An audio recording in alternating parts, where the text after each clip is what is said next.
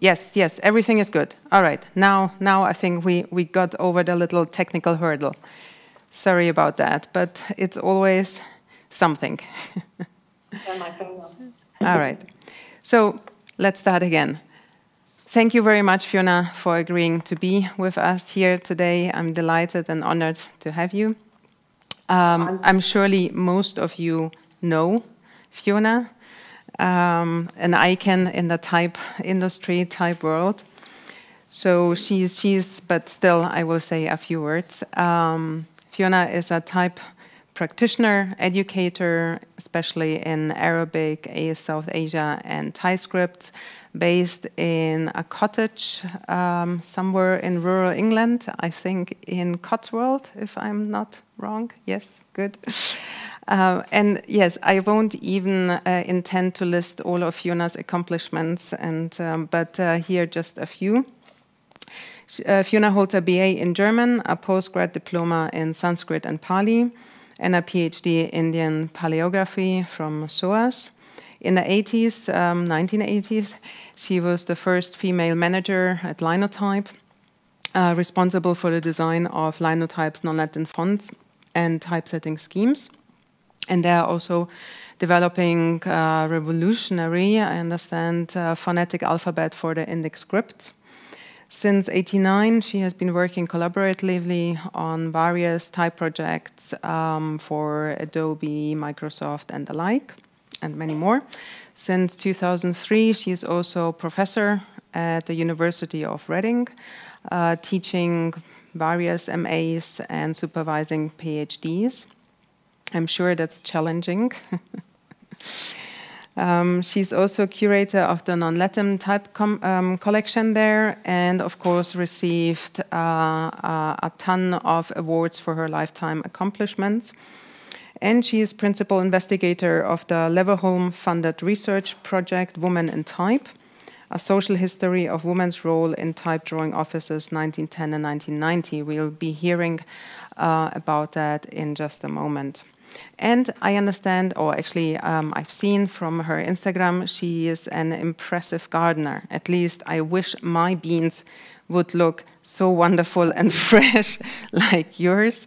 And I also think I read that you like baking Hungarian cakes, and you said you love knitting. I mean, the jumper, Fair Isle jumper, although I'm not sure what that actually means, but I guess the pattern, right, is impressive.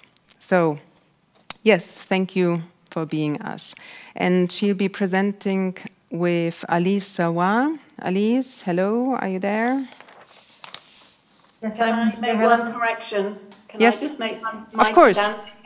My pedantic nature, though I'm very honoured to be here.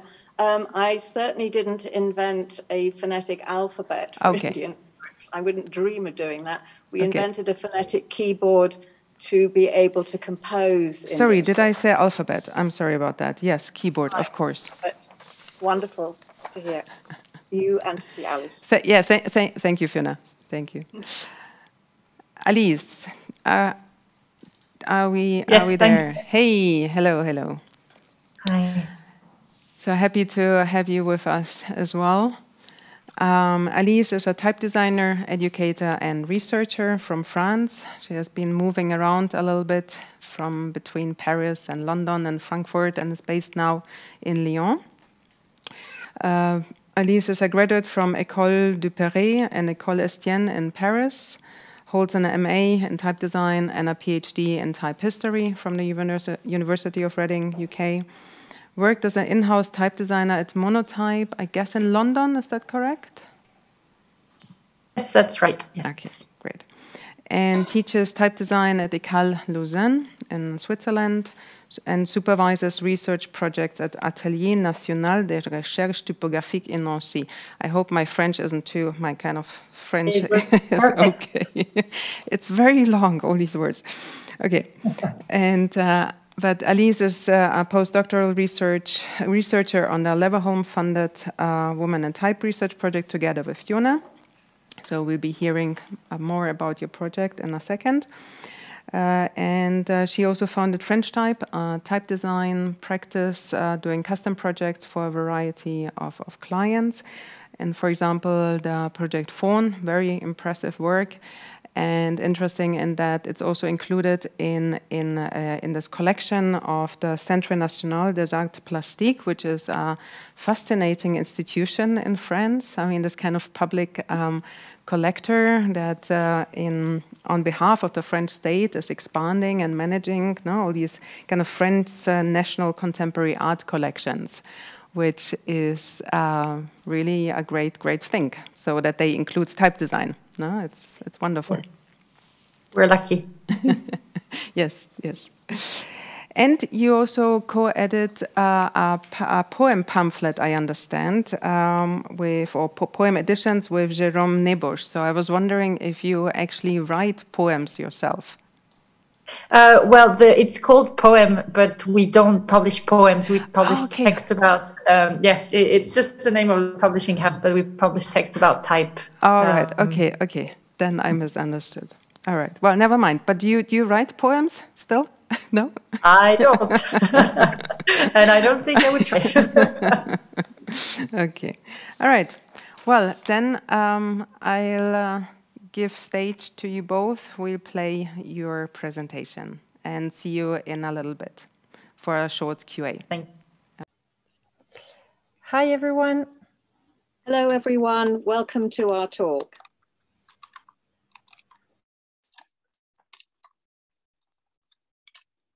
Alice and I are honoured and delighted to be speaking at this TypeTech meetup. We are pleased to have been invited to talk on today's theme of type and society in relation to our Women in Type project. And we recognise that all of us attending this event know the value of type design and how it helps shape our visual world and how we experience it daily in many guises. Recognising that type design is vital to the accurate representation of languages to afford literacies to global communities, yet the role, art and process of type design tend to be overlooked in the histories of print cultures. Even design histories have largely overlooked the activities of those who contributed to type-making processes, especially those of women during the 20th century, a period that saw great social upheaval and tremendous technological changes. Drawing on our experiences as designers and type historians, and inspired by different people and events, Alice and I were interested in researching this area and redressing this oversight and the lack of credit afforded to women whose work was often unacknowledged or attributed to a sole male designer. Our interest eventually led to the development of the University of Reading Women in Type research project, funded by the Leverhulme Trust. And together with Helena Leca, we have aspired to provide a reliable account of women's role and responsibilities in type drawing offices. We needed to define a realistic scope for a 3-year part-time project and base our investigations on material that was accessible to us. Therefore, the focus of the research is on the 2 leading British type manufacturing companies during the past century, Monotype and Linotype. Although we are, of course, interested in the work carried out in other countries and other type foundries in Europe and elsewhere. In previous talks, we explained in some detail the origins of the project, our aspirations and research methods. So today we'd like to highlight some findings that speak to the themes of society and collaborative practices, and also show how such themes are illustrated on our new website. So to situate the research, when viewed in the wider societal context, this period is inevitably of significance for British working women, since it begins before women received the vote, encompasses 2 world wars, sees the emergence of the women's liberation movement, and witnesses the first woman to win a case under the amended Equal Pay Act in 1988. We are looking at women working in industry. Even from our initial research, we could confirm that women were often central to the development of type on an industrial scale. And our period of study begins with the time when the art of punch cutting, the initial process of type making, as with other practices, no longer remained a mainstream artisanal craft, but was transformed by mechanization to become part of an industrial process along with typesetting. As Walter Tracy was to put it, the introduction of the punch cutting machine meant that for the first time, type designs would occur as drawings on paper, which led necessarily to the emergence of type drawing offices within type manufacturing companies, such as the Monotype Type Drawing Office, established in England in 1910. The principal role of type drawing offices was to produce letter drawings and related data necessary to the manufacture of typefaces, whether in metal, film, or digital format. At Monotype and Linotype, type drawing office staff would adapt a designer's original drawings to a suitable format for industrial production, as shown here. Or they would convert existing typefaces for hot metal or photo or digital typesetting. They might expand character sets to include symbols or develop other sizes or styles such as italic. And their work was not confined to the Latin script. And as we shall see, some drawing clerks or letter drawers, as Monotype and Linotype call them, did progress to create original designs. We are following in the footsteps of design historians like Martha Scotford, cited here, in that we are looking at the not so famous women to record these women's precise engagement with type design and manufacture, and to ensure that the legacy of their work is recognized as it remains evident in today's typographic practices. Through researching archival records, interviewing key personnel, and examining material artifacts, we have elicited information to document working practices in type drawing offices, observing the changing status and responsibilities of women in these departments, and also how the iterative nature of type design naturally forms part of a collaborative process of type making. Over to Alice now. Thank you, Fiona. Let me just share my screen.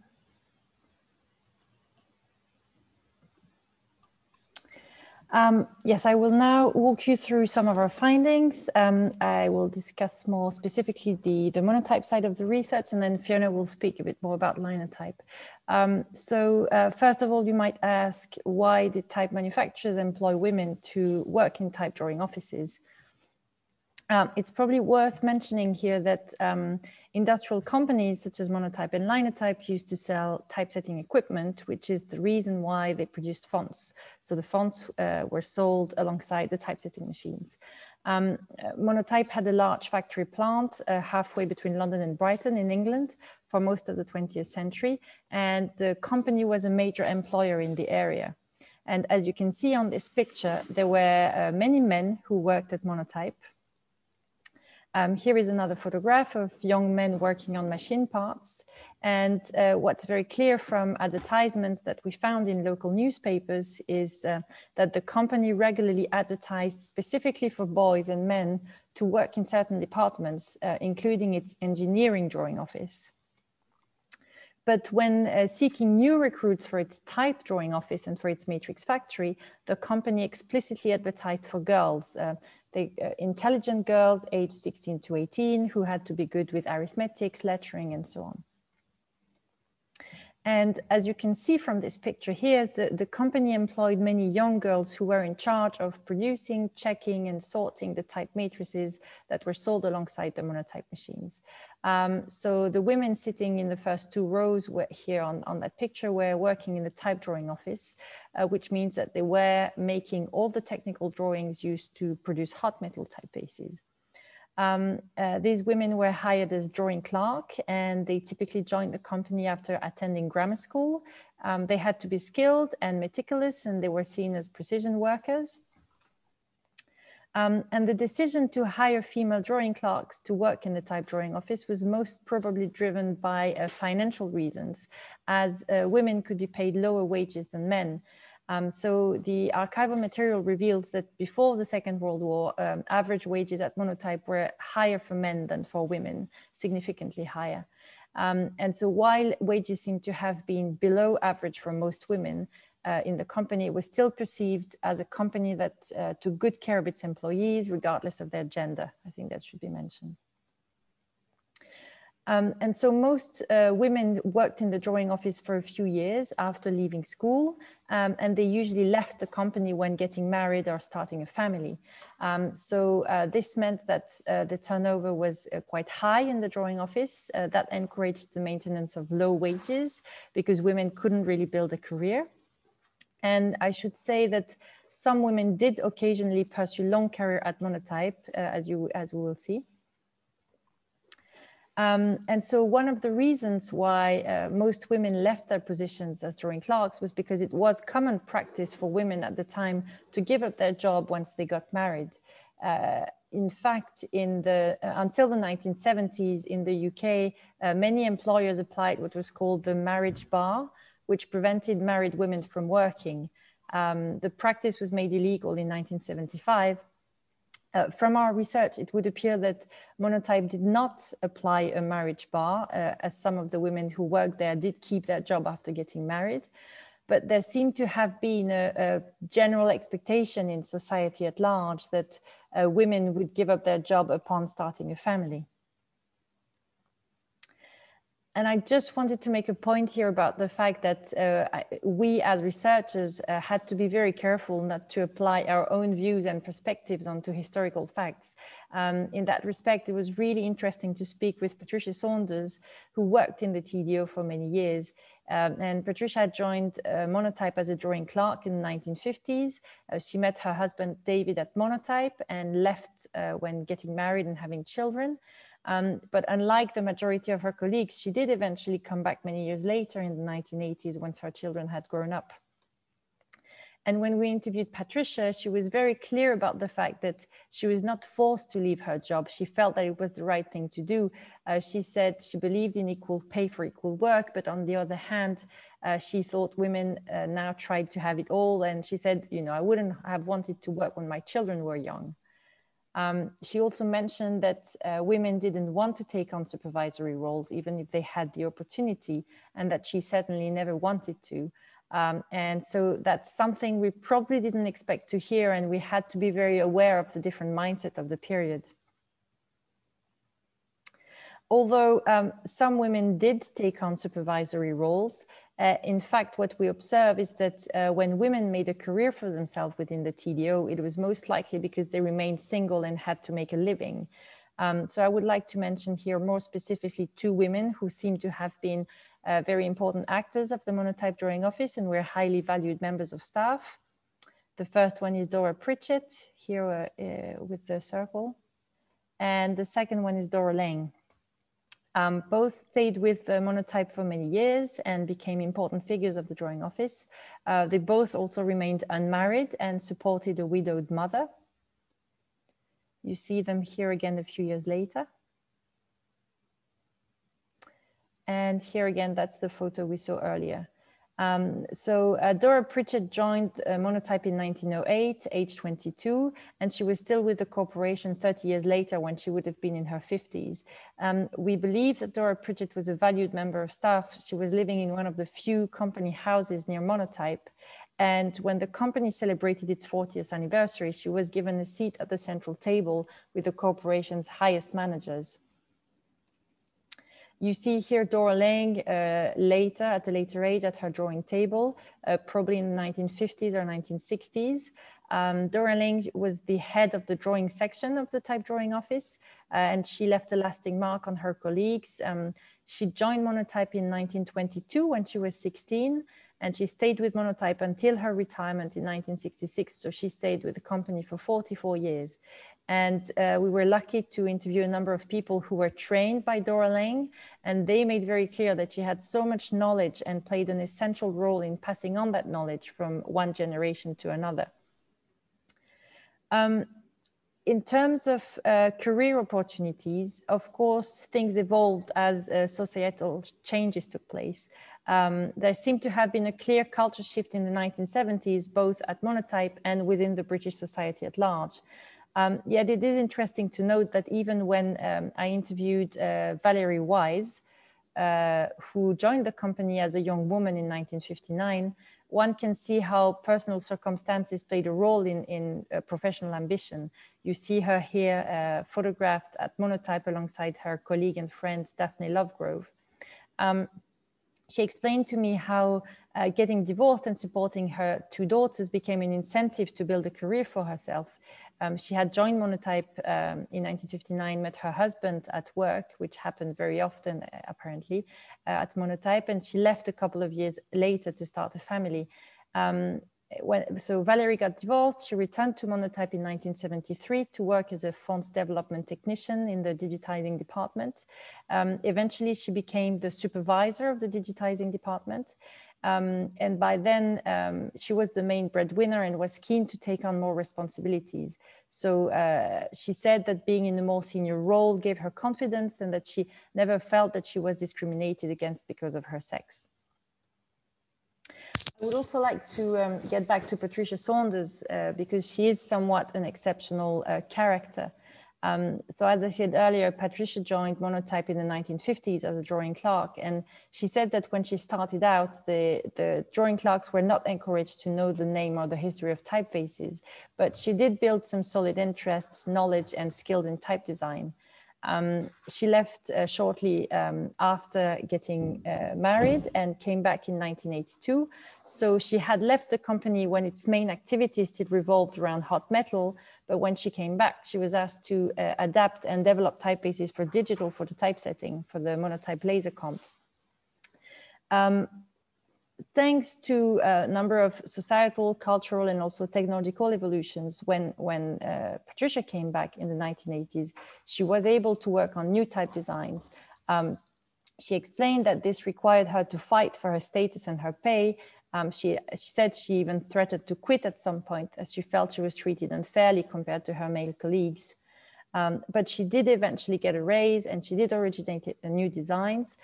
She's known for having developed Arial with Robin Nicholas. She designed other typefaces, including Columbus, and she's credited as being its designer in marketing materials. So it's interesting to see that it did become possible for a woman who had initially been hired as a drawing clerk to become a credited type designer who originated new designs. One final point I wanted to make before handing over to Fiona, and I think this is something we have found from both ex-Monotype and Linotype type drawing office members, is that very often the women who worked in type drawing offices do not see the value of their contribution. They only worked there for a few years for many of them. Many of them changed career, so they feel they didn't really contribute to anything. They also fear that their memory will fail them or that they won't have anything interesting to say.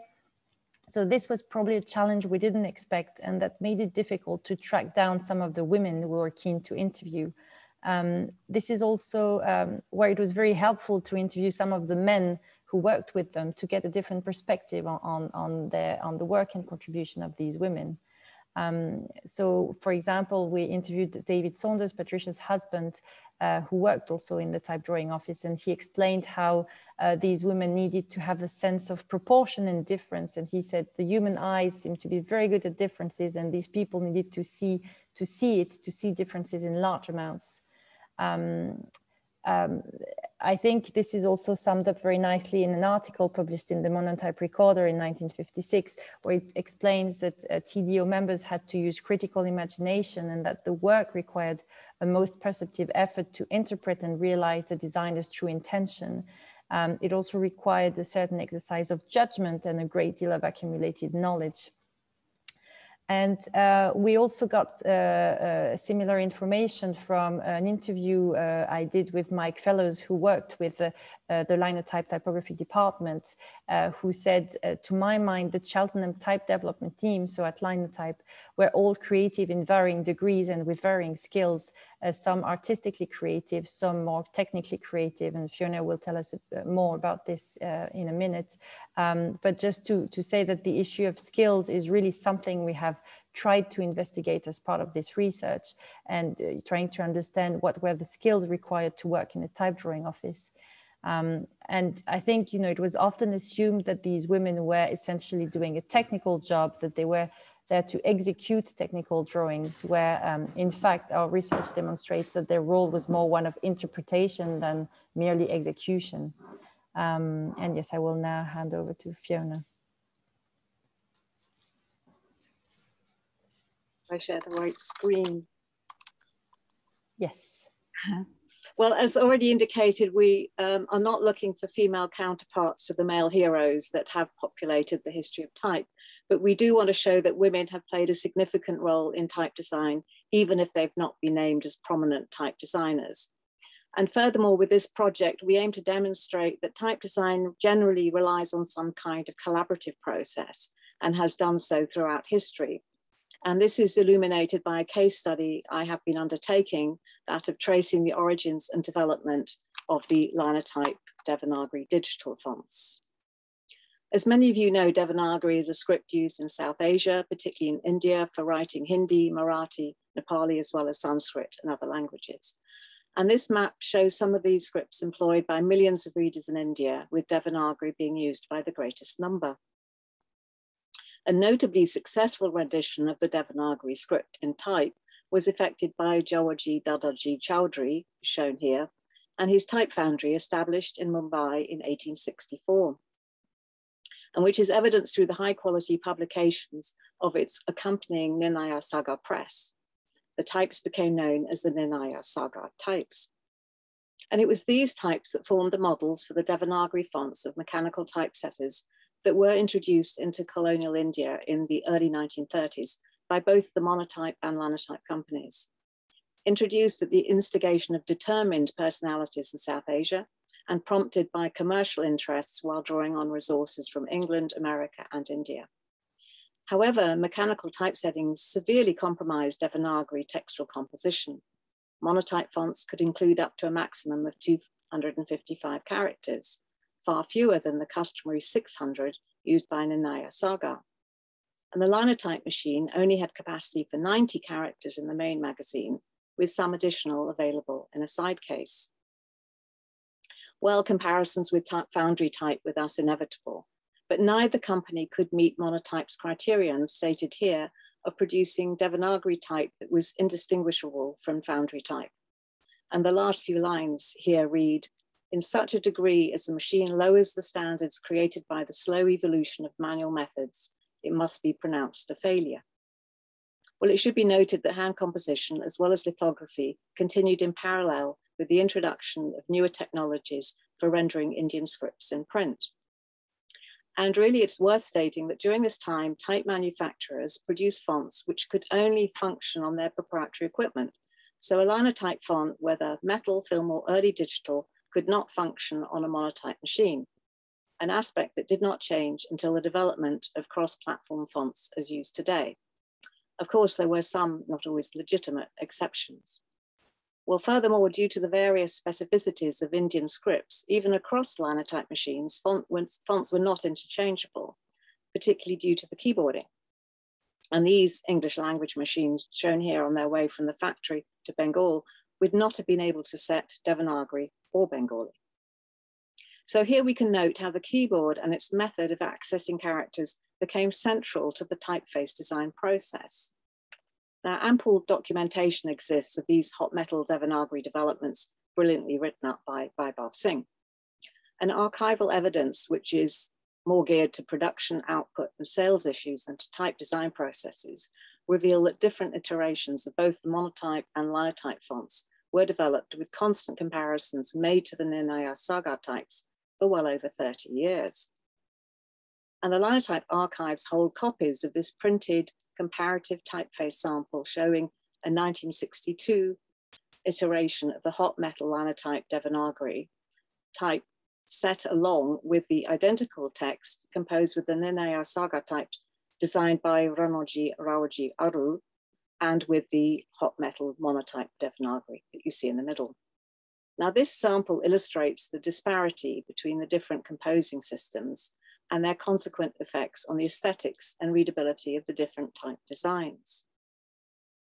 So I think you can perhaps see the different textures produced on the page, largely due to the fitting, as well as some of the character shaping.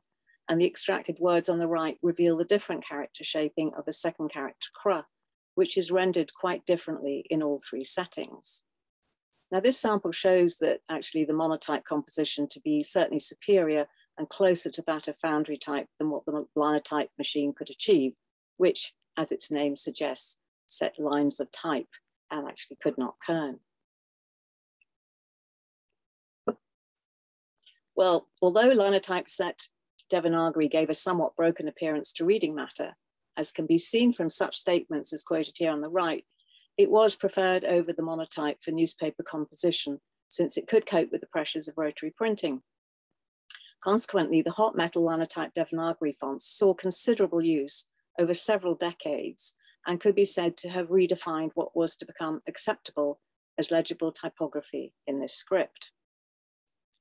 And it has been noted, not least by the exceptional Beatrice Ward, erstwhile publicity manager of Monotype, that the customary practice of type founding companies was to copy existing successful designs when converting from one technology to another.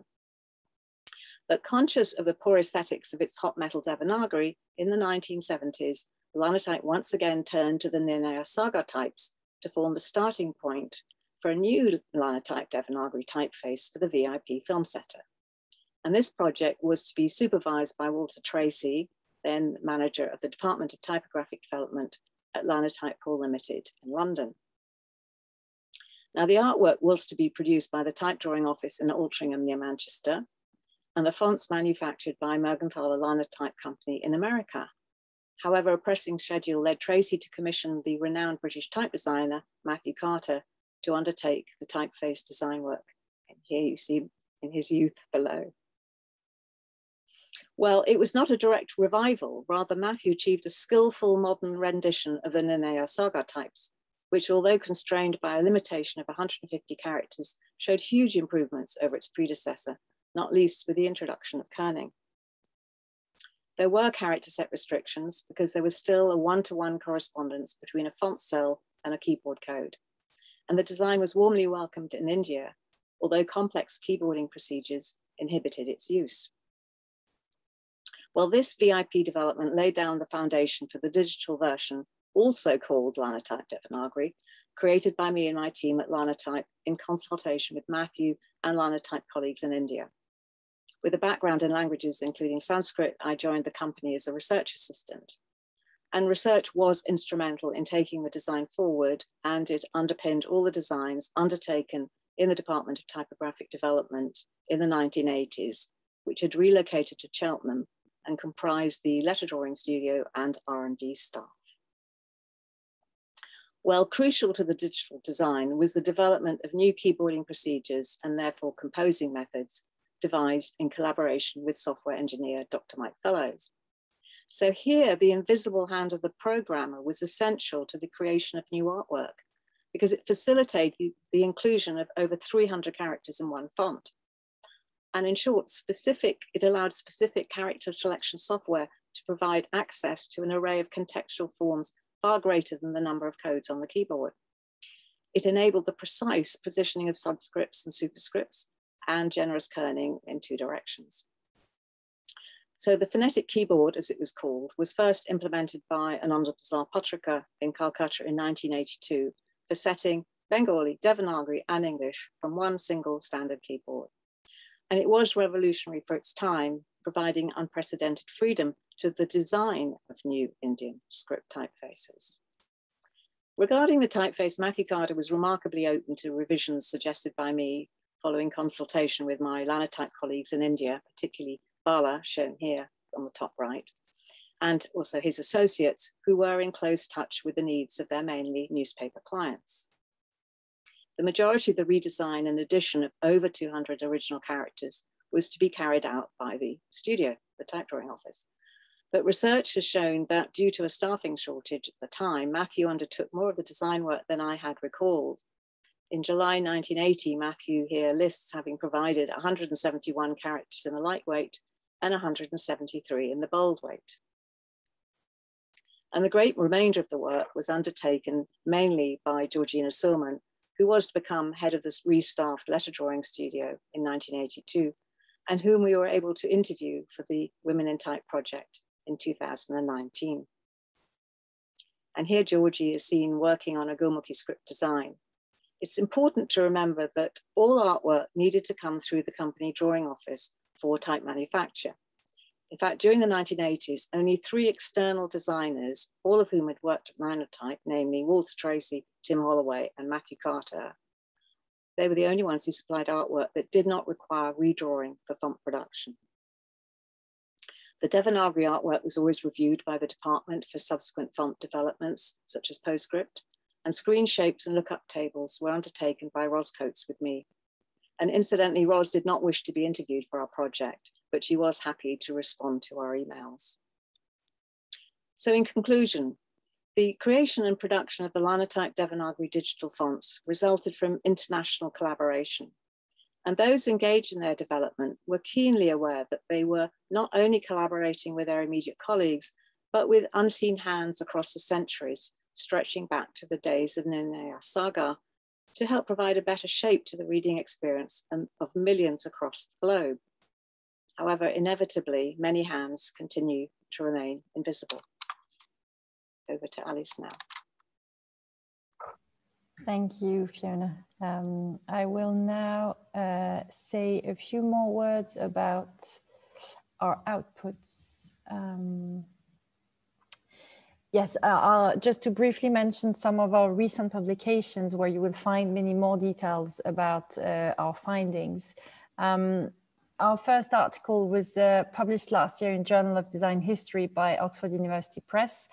It's entitled "The Women Behind Times New Roman" and relates to the activity of the Monotype type drawing office in the late 1920s and 1930s. Fiona and I are also very excited to have contributed a chapter to the Baseline Shift book edited by Briar Levitt and recently published by Princeton Architectural Press. And in this book, our text highlights the career of some of the women who worked in the Monotype TDO, in particular Dora Pritchett, Dora Lang, Patricia Saunders, whom I mentioned tonight. And Fiona has written up a fascinating peer-reviewed case study on the development of Linotype Devanagari, so in relation with what she presented tonight. The study is to be published imminently in the Journal of the Printing Historical Society. And it highlights the importance of crediting invisible hands across time, as Fiona has mentioned tonight. We're currently preparing a text to be published as part of a book called The Edinburgh Companion to Women in Publishing, to be published by Edinburgh University Press. And I should also mention here that we have a research blog where we post very irregularly about our research and about various events. But as we progressed and as we collected some rather fascinating material, and in particular many photographs, it felt increasingly necessary for us to find a more visual and more interactive way to share all this research material beyond the blog. So I think also, especially as COVID hit and prevented us from holding a couple of exhibitions and talks that we had planned, we really felt the urge to conceive a different platform that would come as a complement to our talks and publication, and that could act as some kind of visual online display of our findings. So Fiona and I worked on this with Mathieu Trier, who is a creative technologist at the BBC and also works occasionally as a freelance designer. And so together we devised a new website, a platform that hopefully feels less academic and more accessible than our articles, and that enables visitors to navigate through our research findings in a visual way. So the website presents a curated selection of the findings and of the archival material we gathered during the course of our research. Everything is arranged in themes. Hopefully the navigation should feel fairly self-explanatory. And yes, we hope that the website will provide visitors with a rounded view of our findings through a non-linear way of navigating the themes. I should say that in terms of content, it is still work in progress. We're very pleased to use the typefaces Gig by Franziska Weidgruber and Grotesque 6 by Emilie Rigaud. This is an example of the article page from the website. So you can see how the images alongside the text work, and we reference the idea of looking through a box of old photographs, and we really try to communicate the richness of the archival material we have gathered. Some of the articles also contain audio and video extracts which you can play directly on the website. We have made sure, of course, that the website works both on desktop and on mobile. So you have two slightly different systems to navigate through the articles depending on the device. And another important part of the main page was to show our reading list, which contains very useful references that we use during the course of the research. So much like the rest of the website, we lead with images. And we've also arranged the references thematically so that people can look for specific literature on women in design and publishing, women in industry, type design history, or women's history. And of course, the colophon provides all the information about the website and about our research project. And I would encourage you to go online and check it out by yourselves. This is the address of the website, and that's it. Thank you very much. Thank you very much. Thank you for inviting us. Yes, thanks to TypeTech Munich meetup. And we're ready for your questions if you have any. Thank you. Thank you very much, Fiona and Alice, for this wonderful, enlightening talk. So let's see if there are any questions. At the moment on the chat, I don't see anything, so keep them coming. I'll have a couple. I was wondering, listening to you at the beginning, talking about the drawing office, how actually the kind of working at the drawing office for a woman, how that was regarded in social environment. So saying, I mean, how well respected was it for a woman to work at a monotype drawing office? Well, Alice can speak for monotype. I'll speak later for the linotype. Yes. So what we know about the monotype side of things is that it was really interesting to hear from interviews that we held with some of the women and some of the men who worked in the drawing office.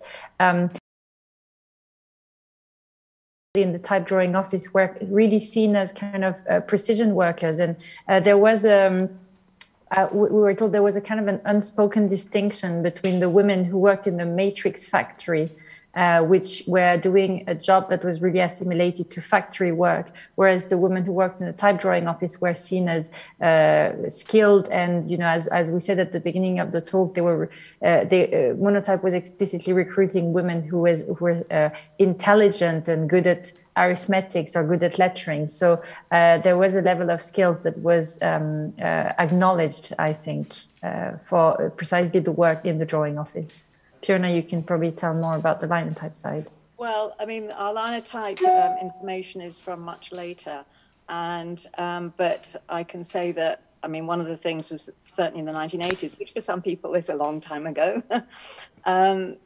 Really, we received a lot of respect, and the women in the drawing office received a lot of respect. We happened to be all women. It wasn't intentional. We happened to be all women.